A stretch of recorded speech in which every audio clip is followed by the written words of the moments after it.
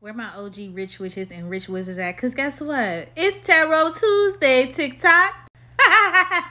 Alright, y'all. Happy new moon in Cancer. This your new moon in Cancer reading. I really wanted to shuffle on camera. Oh, that one flipped out in reverse. The Tower in reverse. Yay. Let's get a couple more. The Ten of Cups. Oh! What else we got? So we'll take that to the Star with the Emperor at the bottom of the 10. So this is some really beautiful energy. Look at that. The Tower in reverse.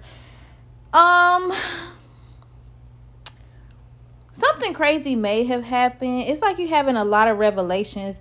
Between the Tower and the Star here, I get a lot of Aquarius energy. A lot of different revelations you could be having here.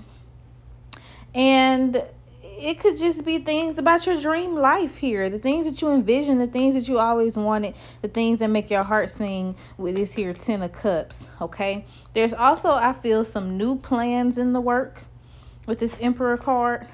Could be a competition that you're involved in. Ooh, the Devil. Yeah, somebody could be competing with you. And I just saw a phrase, something on Pinterest, and it said, "You can't compete with me. I want everybody to win." So just keep remembering that when you're in the spotlight and you're getting all this stardom and this attention, and it just seems as though things are going your way.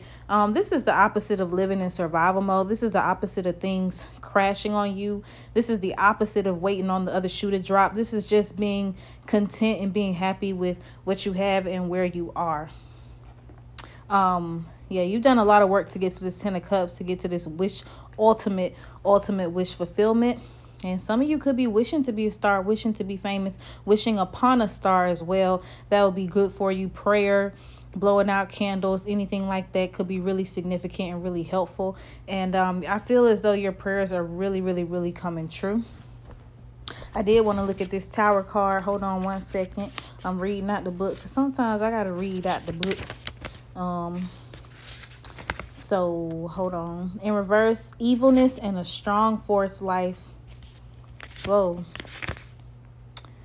Evilness and a strong force. Okay. So yeah, and that's what we saw here with this Devil and this 5 of staffs on the other side.